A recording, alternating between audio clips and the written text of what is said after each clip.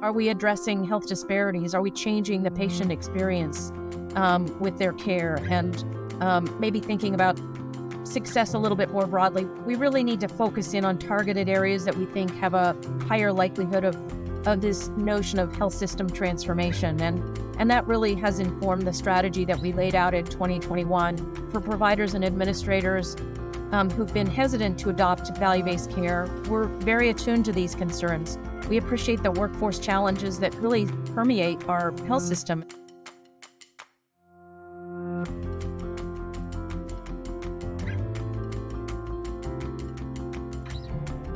Dr. Elizabeth Fowler is Deputy Administrator and Director of the Center for Medicare and Medicaid Innovation at CMS. Dr. Fowler previously served as Executive Vice President of Programs at the Commonwealth Fund and Vice President for Global Health Policy at Johnson & Johnson. Before that, she was Special Assistant to President Obama on Healthcare and Economic Policy at the National Economic Council. Now we're really thinking about that integration and thinking more deliberately. I think we're not going to put out models just, along each part of the spectrum, but really thinking about how they work together. Dr. Fowler has over 25 years of experience in health policy and health services research. She earned a bachelor's degree from the University of Pennsylvania, a Ph.D. from the Johns Hopkins Bloomberg School of Public Health, and a law degree from the University of Minnesota. She is admitted to the bar in Maryland, the District of Columbia, and the U.S. Supreme Court. It has been easier to get providers at the primary care level into models, but we also don't want to ignore specialty care because that is where a lot of the spending takes place. This episode is part of the Healthcare Innovations series presented by Edwards Lifesciences. If you enjoy listening, please remember to subscribe to the show. Now, let's join the conversation as Dr. Fowler shares her insights. Well, good afternoon, Liz. Welcome. Thanks so much, Gary. Nice to be here. Why don't we move right into the CMS Innovation Center and your impressive leadership, of course. For those of us that may not be totally up to speed, would you describe the CMS Innovation Center for us, please, Liz? Sure, of course. The Innovation Center was part of the Affordable Care Act that passed in 2010, and it was designed as a novel approach for testing new healthcare payment and delivery system models in Medicare and then to a lesser extent Medicaid. Don Berwick, a former CMS administrator and one of the nation's foremost experts on delivery system reform, described the Innovation Center as representing to the U.S. health system what NIH is to biomedical research.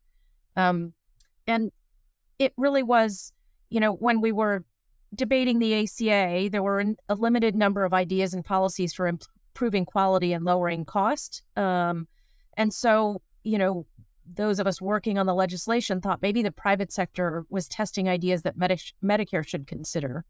So we have authority to waive Medicare regulations that get in the way of coordinating care or delivering care more efficiently. And I'll just give a couple of examples. In the context of an innovation center model, we had the ability to allow greater use of telehealth before the pandemic, or waive the homebound requirements for delivering more care to patients at home, or eliminate the 3-day prior stay for nursing home care. We have the ability to permit flexibility to address social determinants of health, for example, nutrition, transportation, etc. So in other words, what are the barriers, the rules, the regulations that are standing in the way of care being more delivered more efficiently or effectively? And can we design a payment model or a care delivery system that eliminates those barriers? Mm-hmm. Well, thinking back to the early days, of course, you're the Chief Health Counsel of the Senate Finance Committee and worked with Senator Max Baucus. You really envisioned this center and got that into the legislation, worked with our good friend Nancy Ann DeParle on that. Looking back on it, did you ever think you'd be the director of the center one day? No, I didn't. I didn't envision that, actually. But I tell you, it's a fun job, and I've really enjoyed it. So just that ability to impact healthcare policy and hopefully make things better for patients and for the system. This is kind of, I suppose, a tricky question, but looking back on it, now that you've been the director, were there any changes that you wish you had made back then? Of course, without the foresight of of seeing the center in operation? Well, I'll maybe talk a little bit about the statutory language for success. So the statute defined success in terms of certification. So we want to improve quality or lower cost. Hopefully we do both.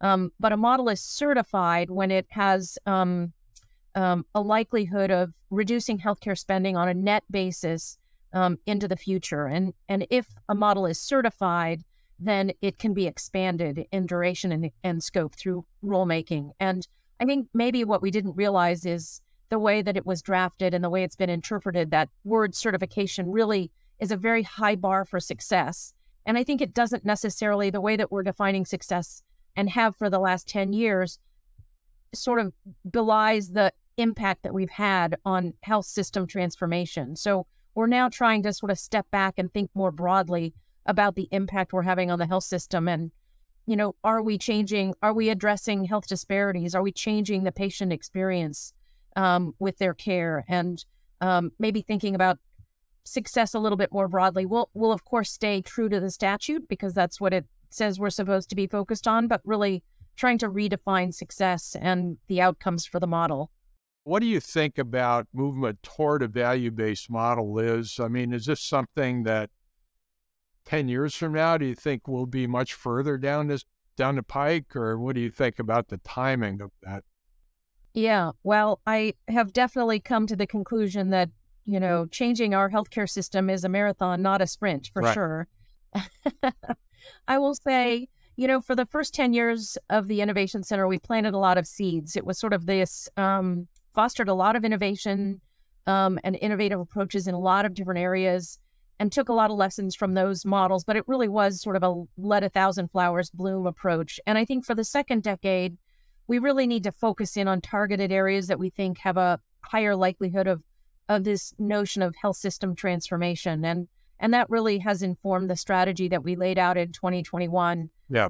We've really set that bold goal of having 100% of Medicare beneficiaries in an accountable care relationship with a provider who's responsible for total cost of care and quality.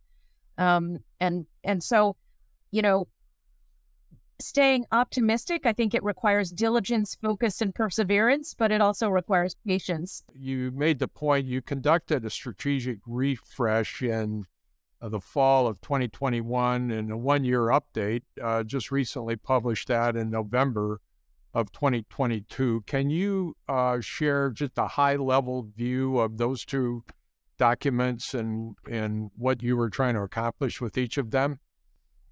Sure. Well, I think, part of this goes at, I think it's the role and the responsibility of the Innovation Center to really send a strong signal and a very consistent message about where we're heading, so that, the health system knows and can predict and make the necessary investments to know where we're heading. So that was part of the reason for the strategy we put out in 2021 that really focused, like I said, on accountable care as sort of the first strategic objective, the second strategic objective being around health equity, the third around supporting innovation. What are the tools and resources needed to really support that innovation, addressing affordability, not just for the whole system and programs, but also for patients and their out-of-pocket costs. Right. And then finally, thinking about partnering to achieve system transformation and thinking more deliberately about multi-payer alignment. So that was what we laid out in 2021. And then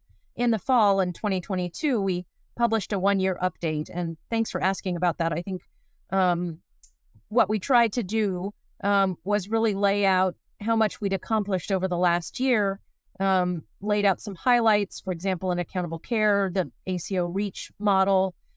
We saw the ACO investment model incorporated into the Medicare Shared Savings Program. We announced a new oncology model, advancing health equity, some of the innovative payment approaches that we've been testing, and the requirement for a health equity plan for all our participants.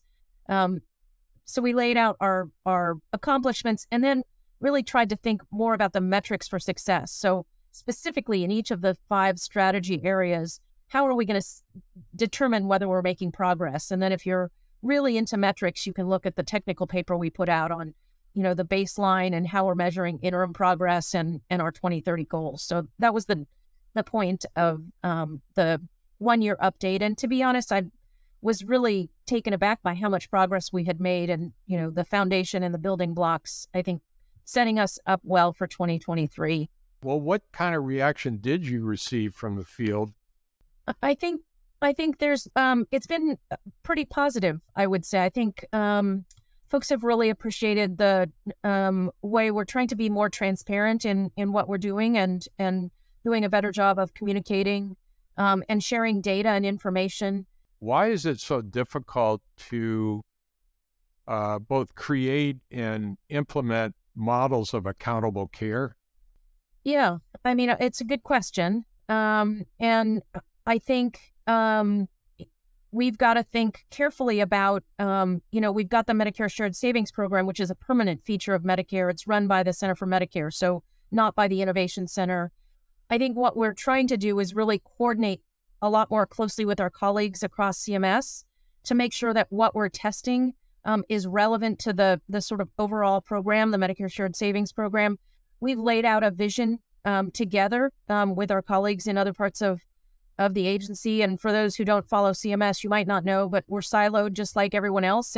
But we've really tried to break down some of those silos and make sure that what we're doing is relevant for them, and that we understand where they want to go next. So we've laid out a vision. We call it the ACO Visioning Team. And we've also been working really closely with the Healthcare Payment Learning and Action Network, or the LAN. And we've it's our main avenue for communicating and staying in touch with stakeholders across the system: payers, providers, health systems, purchasers, and patient organizations. And spent a lot of time over the last year really defining what accountable care means. And then if you look on their website, the LAN website has an accountable care commitment curve, sort of everything from sort of a learning system all the way up to an aligned system and a transformed system. And what are the tools and capabilities and outcomes that we're really looking for at each stage of that continuum. So I think we're laying this groundwork to try to more clearly define what we mean by accountable care. And it's not just we know it when we see it, but there are actual tying it to actual steps along the way. That's just terrific. Let me shift a bit. I mean, the pandemic has obviously been distracting for everybody in healthcare. And one thing it seemed to do is it really stopped the interest on the providers, and I think some of the insurers, in models of, I'll just call them value-based models. Now, we're still grappling with the pandemic, but we've been through it now for a while. Do you see this willingness to innovate coming back at all? Yeah, it's a really good question. And we're still learning how COVID has impacted this movement of value-based care. I think what we do know is that providers and health systems that had invested in value-based care were more resilient during the pandemic. And we had hoped that we might be able to use this sense and momentum to bring others into the fold. But, I think we have to be realistic, and we know that a lot of organizations are still facing ongoing challenges. For providers and administrators who've been hesitant to adopt value-based care, we're very attuned to these concerns. We appreciate the workforce challenges that really permeate our health system, and it has been driving a need for more certainty, more predictability, and maybe makes providers a little bit more risk averse and nervous about jumping into a model. So it's our job to learn how we can meet organizations where they are and help bring them along and bring them into value-based care. And I think, Gary, if you, as we roll out new models this year, I hope you'll see we've spent a lot of time thinking about how to bring these new providers into alternative payment models. And we welcome continuous feedback and input on what more we could be doing. Bundled payments, which the Innovation Center has a lot of experience with it. And I think when that was first proposed, there was a lot of enthusiasm on the part of providers and insurers. The reality of it probably has kind of got in the way of that enthusiasm, if you will. But where do we stand in the field's view of bundled payments, just given how you, given the models that the Innovation Center is implementing? Another really important question. So in tandem with the release of the one-year report, we released a blog on the CMS website that outlines our specialty care strategy. And the blog talks about our strategy to testing models and really improve access to high-value specialty care. As part of that strategy, we explained that episode-based models like the bundle payments and CJR, the comprehensive joint replacement model, play an important role in maintaining momentum in value-based care among hospitals and health systems. So we have announced a 2-year extension of BPCIA Advanced, and this includes a new application opportunity which will open in the coming weeks. And we see that as really a down payment on a more comprehensive specialty care strategy. You asked about receptivity to the models in the field, and we know that all models experience attrition, particularly voluntary models, and that's been the case with BPCI throughout the course of the model. And we also appreciate that hospitals and health systems have been frustrated by the retroactive adjustments or retrospective adjustments that were incorporated into the model before I got here, but they've made funding and revenue streams more unpredictable. So we appreciate that perspective.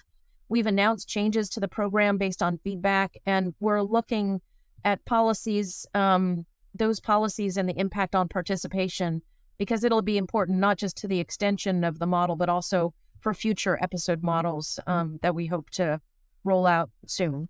Yeah, well, that's good to hear. It seems to me that the focus on specialty care has increased in the last couple of years. Is that true, or is it just I wasn't focused on that before?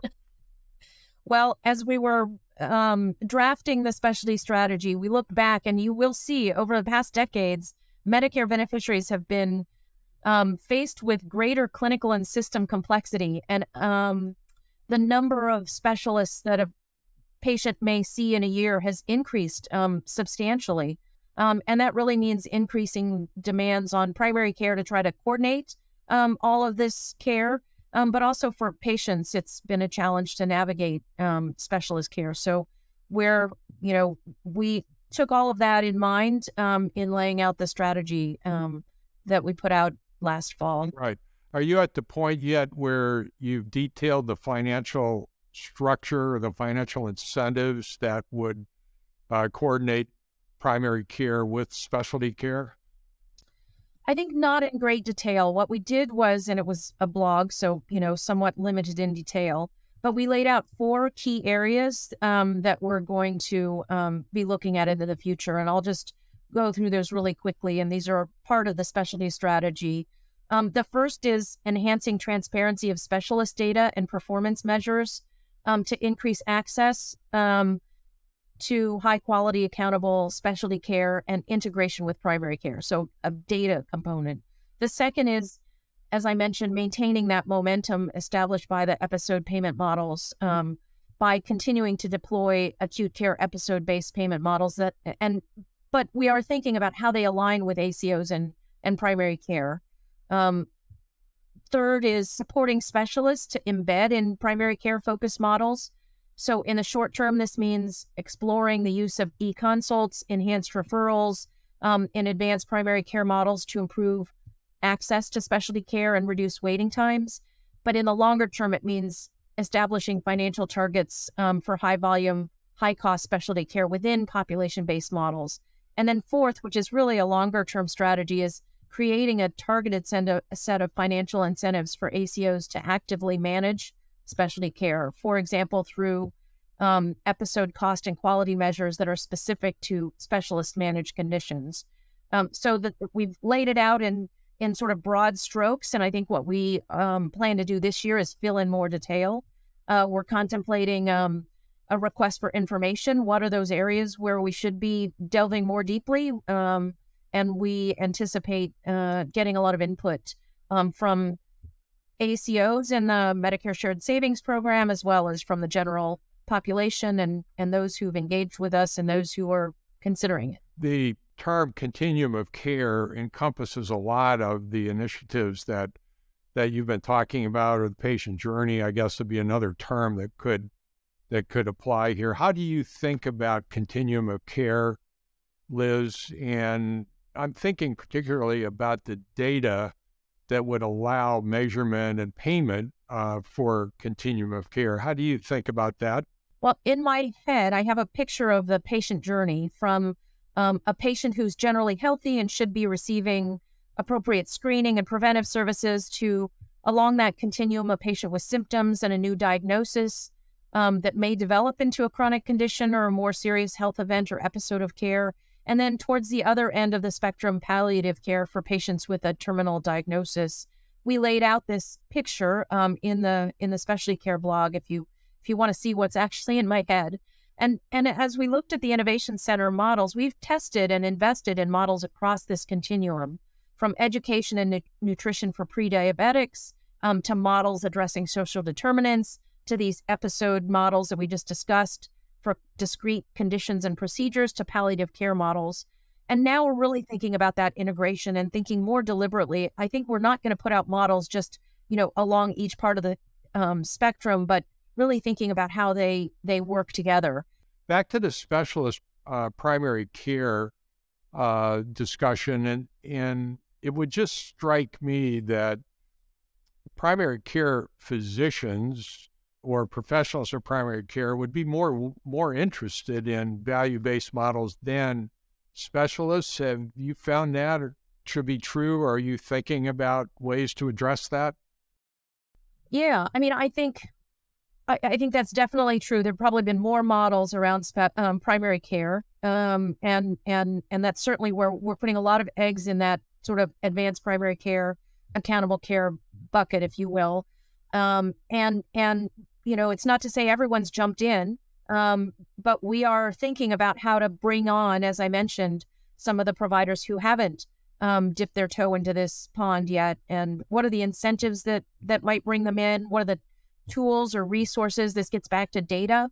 A lot of times, and you asked about data, I've been spending a lot of time doing site visits across the country with accountable care organizations, meeting with providers and patients, and the ACOs and the need for data to be able to be successful in these models. And there's a lot of, there are a lot of organizations out there who provide this information and data that's, actionable and helps these organizations be successful. But what about the ones without the capital to invest in these data? And how can we make sure that they've got what they need to be successful? So we need to bring on those providers and see if we can bring them into the fold in a way that's sort of, not going to break the bank and really results in dividends, pays dividends for them. And so we're thinking about that question.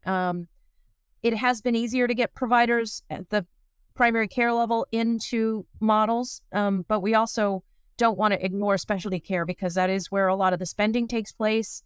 It's where a lot of, the Medicare population spends a lot of time. And so we're thinking about how to bring specialists into models over the long run, but keep in mind our fee-for-service system is it works pretty well for specialists, and I think the other thing we don't want to do is create a different model or a different payment system for every specialty group, because then we're just perpetuating the sort of fragmentation that exists today. So it's really about that integration and thinking about that integration.